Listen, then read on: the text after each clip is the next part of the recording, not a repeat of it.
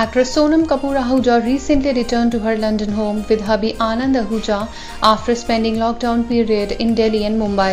Now, after completing her quarantine period in London, the actress took no time to hit the gym.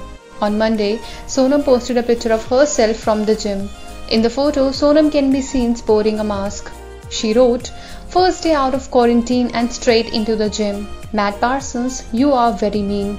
On a serious note, I did not think I would be so happy to get back at it." Sonam's father, actor Anand Kapoor too, commented on the post with a series of emojis.